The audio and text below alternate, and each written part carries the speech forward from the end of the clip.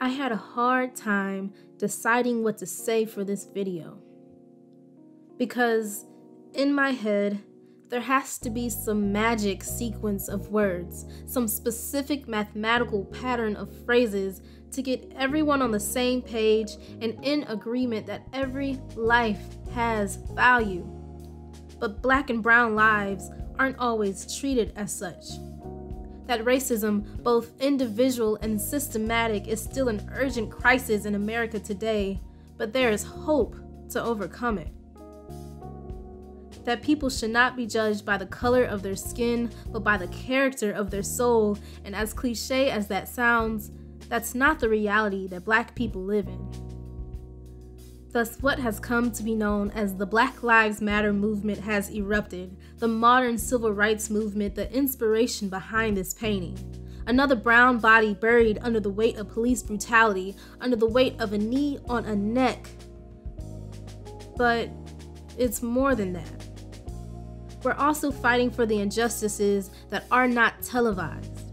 We're fighting for the Black woman in her job who's getting paid less than the white man below her. We're fighting for the Black people who don't see themselves represented in leadership. We're fighting for the Black kids in schools with little to no supplies, resources, qualified teachers, money for a private tutor or math camp, but are called dumb when they don't perform as well as the rich kids in the private and fully funded school across town.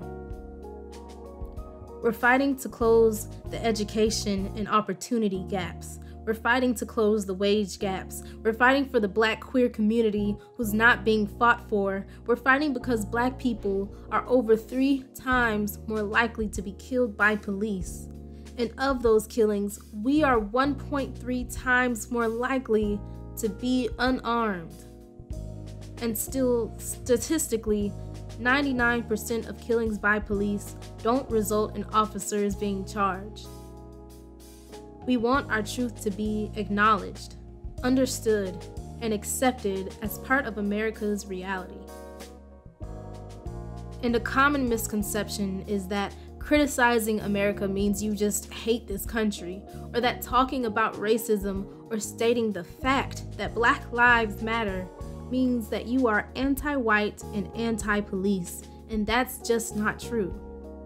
Being sick and tired of racism and having love for your country are not mutually exclusive. You discipline your children because you love them and want them to be better. America is our child, and to love our country is to fight for it. And I'm not talking about Black Lives Matter, the organization, or what some think is a political agenda. I'm talking about Black Lives Matter, the movement that is bringing people together in the streets, on social media, in their jobs, in their neighborhoods, to fight against the oppression of so many. The statement that value and merit is within brown bodies and we don't deserve to be treated as less than. The undebatable fact that my life matters. My mother's life matters. My daddy's life matters. That Black lives matter. Period. And if you are not convinced and have an immovable negative thought in your head of what the phrase Black Lives Matter means and represents, then you are entitled to your opinion, but don't use that as an excuse to not do anything. You cannot like the phrase while still contributing to this civil rights, human rights movement. I'm sad that we're spending more time breaking down and arguing over the exact wordage of a phrase than we are focusing on the actual events that are happening that brought this phrase to life. Do not use the distractions of the different narratives of this phrase as a get-out-of-jail-free card. Because we all need to show up. We all need to stand for this. The betterment of any group in society makes that society better as a group. We need to acknowledge that a problem for the rights and liberties of any group in our country is a problem for us all. Is that not the foundation of our Constitution? I quote, "No state shall make or enforce any law which shall abridge, i.e. reduce the privileges or immunities, i.e. freedoms of citizens of the United States, nor deny any person the equal protection of the law." End quote.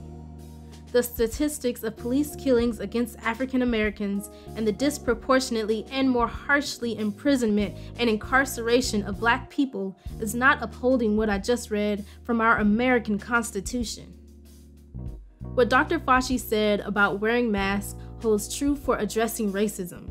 He said, quote, "I don't know how to explain to you that you should care for other people," end quote. It's not enough to be silently not racist, but it's past time to be openly and boldly anti-racist.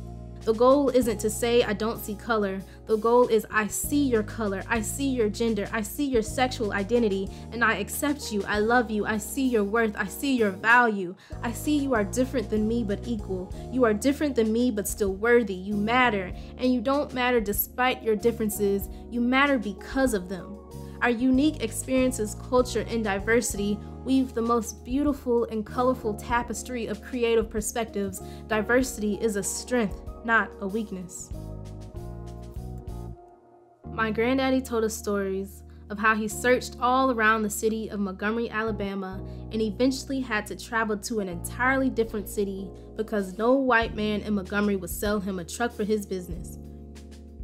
He told us how he used to work for a white man who once commanded him to get in this unsafe hole to perform some work, and after my granddaddy refused, the white man told him, "N-word, get in that hole or I'm gonna put you in it."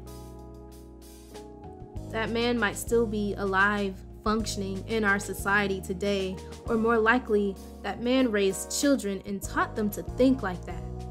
That it's we versus them, we above them, them below us.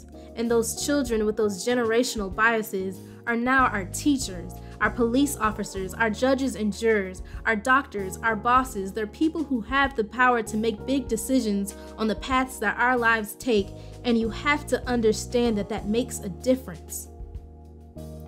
That's why a study came out recently stating that Black babies are 3 times more likely to die when cared for by white doctors. Does that mean that all white doctors are awful human beings? No, of course not. But it means that there are people in the system with those biases and discriminations who are neglecting or hurting us with their power. That is systematic and structural racism. Are all cops bad? No, not at all. But one bad apple can spoil the whole bunch, and the Bible says you judge a tree by its fruit. We need to weed out the roots of poison in our systems to make a change. But before we can do that, we must acknowledge it. But instead of talking about the darkness that is racism, I want to talk about what's important to you. Take a moment to think about your values. What are your morals? What's your definition of right versus wrong? With that in mind, think about a human being kneeling on the neck of an unarmed human being for 9 minutes. Does that line up with your values? Now imagine you're in your home, sleeping in bed with your significant other next to you, and in the middle of the night, your door is violently broken down by 3 men in plain clothes. No knock, no warning.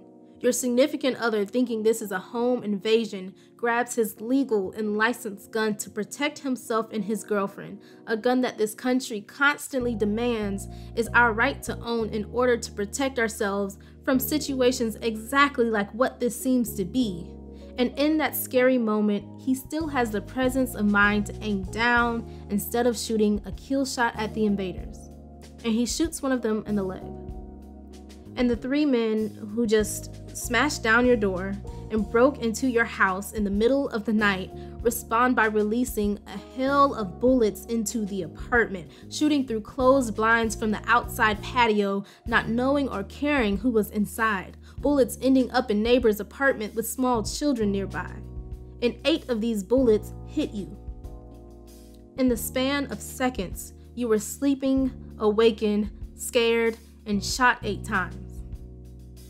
Because these cops wanted to search for drugs that they did not find because you didn't have any.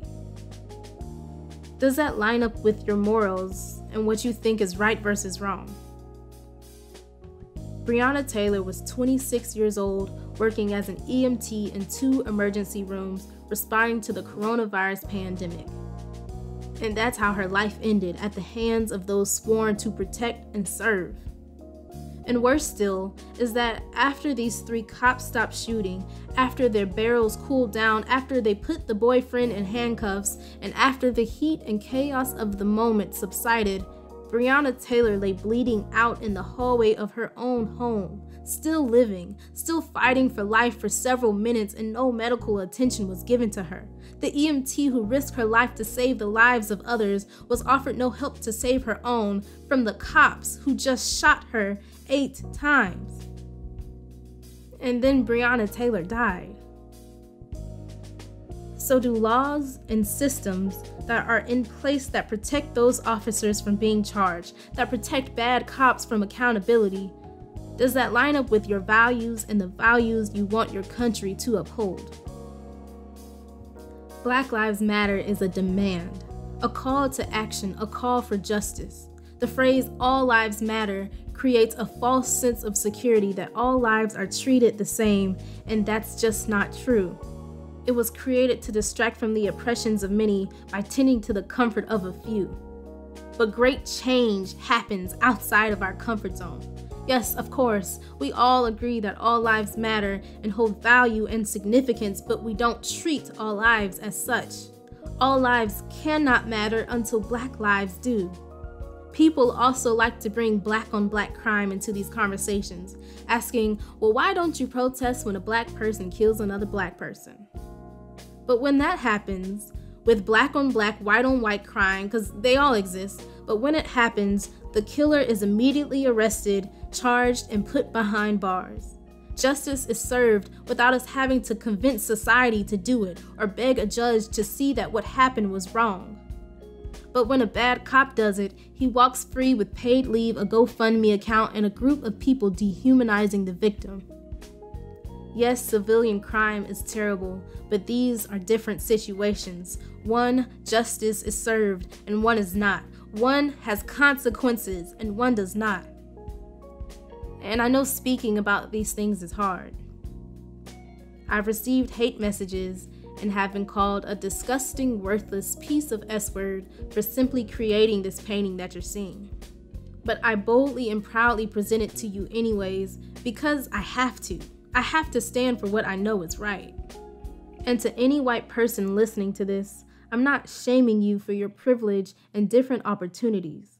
But how you use your privilege is what matters. You can use your privilege to hold others accountable when you see racism taking place, and you can amplify the voices of the unheard and ignored. ARTXSUN once said, quote, "We don't have to engage in grand heroic actions to participate in the process of change. Small acts, when multiplied by millions of people, can transform the world." End quote. Your privilege is a power, and behind closed doors when no one is looking is where progress begins. What side of history do you want to be on? And to my Black and brown people watching this, I send so much encouragement your way. This fight is tough and long and seemingly never ending, but we are making a difference. In the months since George Floyd's death, the world has witnessed the largest and most diverse civil rights movement in history. Some of the most honest and passionate anti-racist conversations are taking place. People and companies are speaking out with us. Confederate statues that only serve as a painful reminder of the original sin of this country are being taken down. Louisville, Kentucky passed Breonna's law, making no-knock warrants unlawful. The NFL came out and openly admitted they were wrong for not listening to their players years ago and encouraged people to speak out and peacefully protest. The NBA is playing games with Black Lives Matter written on the court. Investigations and reforms are being launched in police departments and practices across the country, and for the first time in American history, a woman of color is running on a presidential ticket. A Black and Indian American woman named Kamala Harris made history. Our brown-skinned baby girls are seeing evidence that they can do anything. We are worthy of the equality that we're fighting for. We will crawl if it means our children can run with the carefree liberties of freedom and justice for all. We will hold fire to the feet of those in power and leadership, even if our own hands begin to burn. But remember, though we are strong, we are human. Take care of your mental health. Check in on those around you, rest when you need to, turn off the news when it's too much, and know that despite the hate, you are loved. You are important. You are valuable. Your existence matters. We are created in God's image for a reason, and we are supposed to be here. No matter how many times they try to bury us, we will rise and rise again, seeds bursting into bloom, blossoming with petals of resilience, taking root in the land they were not prepared to share. Tell me in the comments what Black Lives Matter means to you and how you relate to what I said. Like this video if you enjoyed this painting or what I was talking about, and please subscribe if you want to see more art videos from me in the future. Also, you can buy apparel, poster prints, and canvas prints of this painting on my website on ARTXSUN.com. That's ARTXSUN.com.